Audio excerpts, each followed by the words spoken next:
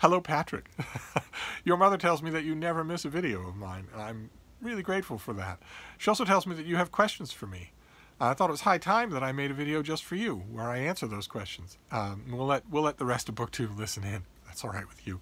But before we get to the questions, your two questions, there's a subject that has come up recently between you and your mother, and she has brought it up with me, and I thought I'd talk about it with you.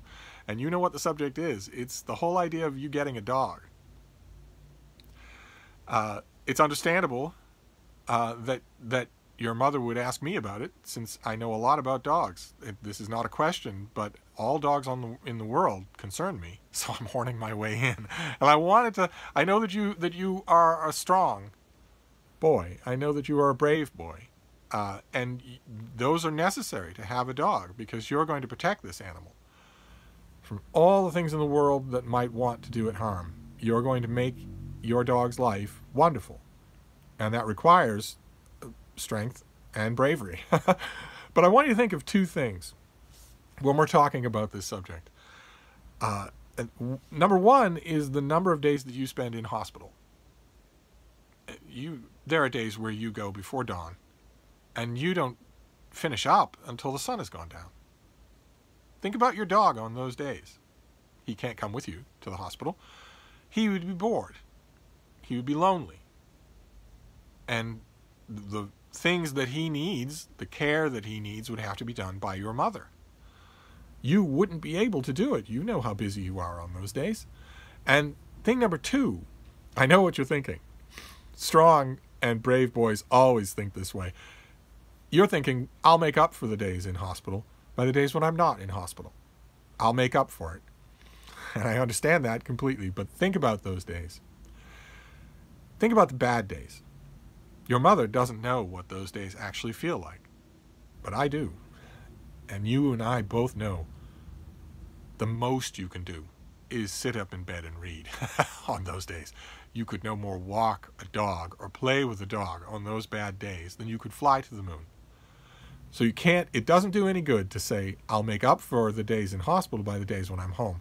It doesn't do any good to say that. You know that. You know as well as I do. I understand how badly you want a dog. But you're not in a position to take care of one. Your priority should be you. Right?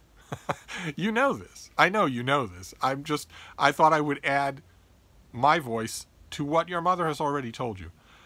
What you need to do is concentrate on yourself for now and get out of this hole that you're in. What you need to do is get your blood panels back to normal. What you need to do is get your appetite back to normal. What you need to do is get your balance back to normal. You can't walk a dog if you can't even walk down a hallway without wobbling over, right? You know that. So what you need to do is get those things back to normal. You need to get out of this hole that you're in. Listen to your doctors, listen to your mother, and continue being you. Continue being brave. Continue being strong. And get out of this hole. And then get everything back to normal and hold it there for 4 months.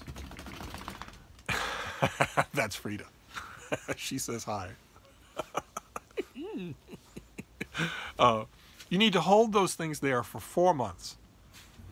And then, once you've done that, we can revisit the idea of a dog. There's still a lot more to talk about. It's no small thing. It's not a small thing at all. You know that. It's a big thing. You're taking on a living thing. That's a big responsibility. But we can't even talk about it now, right? I mean, we can't even talk about it now. You can barely take care of yourself now, and you are the sole object of your mother's concern. Bringing another person into the equation now wouldn't be fair to anybody. It wouldn't be fair to you, it wouldn't be fair to your mother, and it wouldn't be fair to the dog. So let's postpone it. Let's postpone talking about that until we get back where we belong. Solid blood panels, solid appetite, and your balance back, your ability to be a bouncing, running little terror again. You're not able to do that now.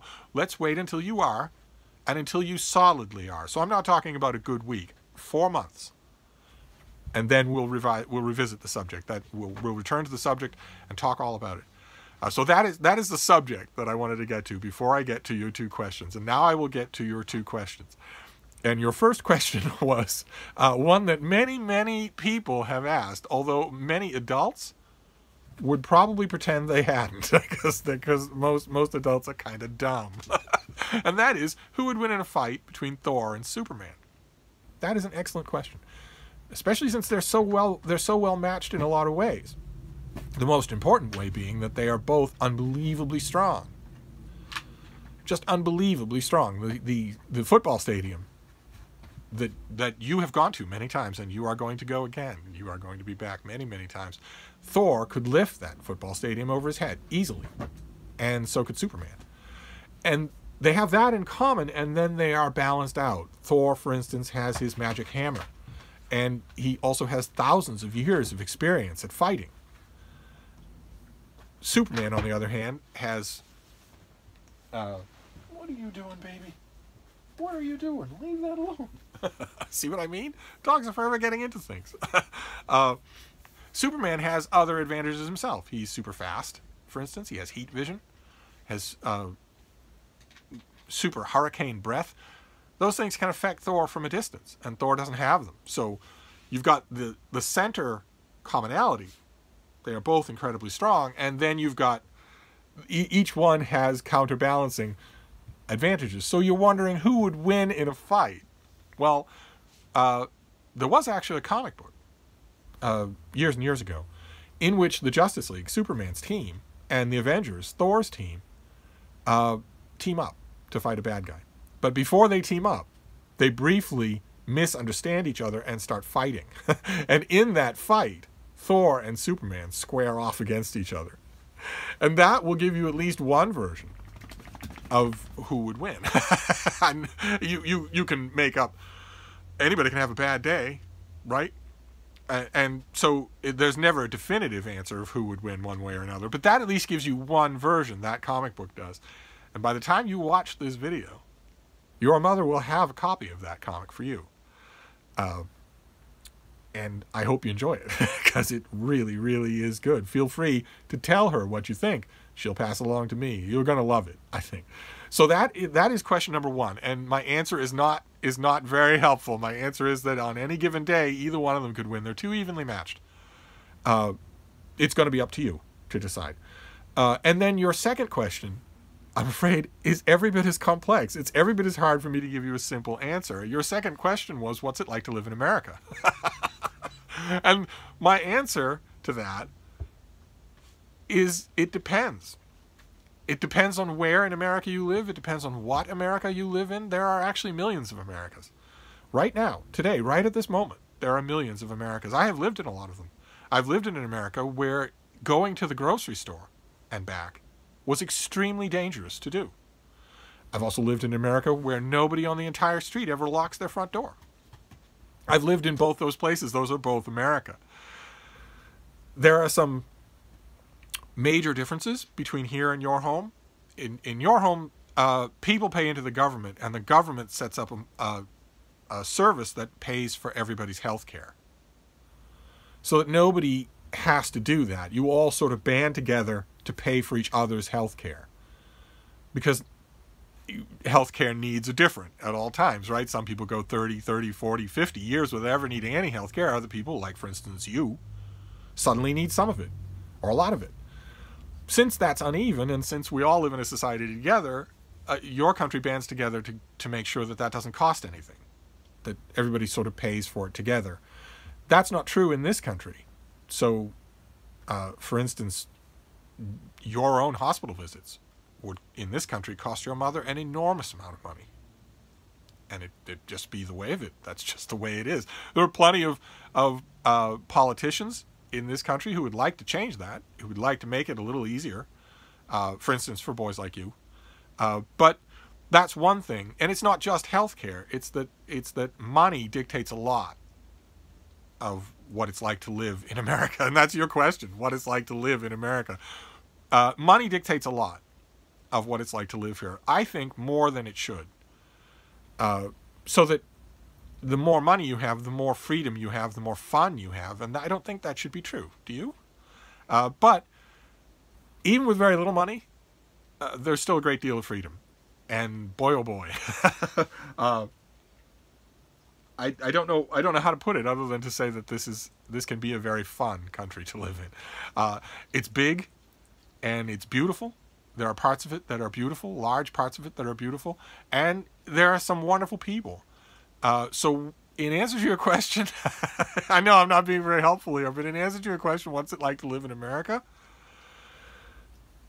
I'm going to give you two answers. Number one is the same as I gave you with Superman versus Thor, which is it depends. And I know that's not helpful.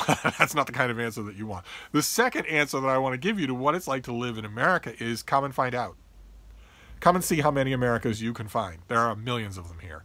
Come and see what Americas you see. I would strongly suggest coming to live here for a bit. Maybe travel around and see what it's like to live in America yourself, because it's a little bit hard to describe. And I want to stress here, I'm not meaning to nag you, but I want to stress, you can't do that until you get out of this hole that you're in. You can't do anything like this until you get out of this hole that you're in. So, solid blood panels, solid appetite, solid balance for 4 months. But you're working on it anyway. So I just thought I'd make this video for you. I'm sorry that I don't have definitive answers. All of Thor's fans would kill me if I said that Superman would win. And all of Superman's fans would kill me if I said that Thor would win. So we're going to have to leave it at that. So in answer to both your questions, my answer is it depends. Thor might have a good day, and and when you come to America, you might encounter a really great America. I hope you do. I hope I'm here to welcome you. But anyway, that's all I had to say for now. So I'm going to wrap up your video, and I'm going to say goodbye to the rest of BookTube as well. I hope you're having a good day, and I hope you have a good week. And I will talk to you again. So feel free to ask your mother for a Christmas present because you have a comic book to read. I'm going to sign off for now, but I'll see you soon. Thank you.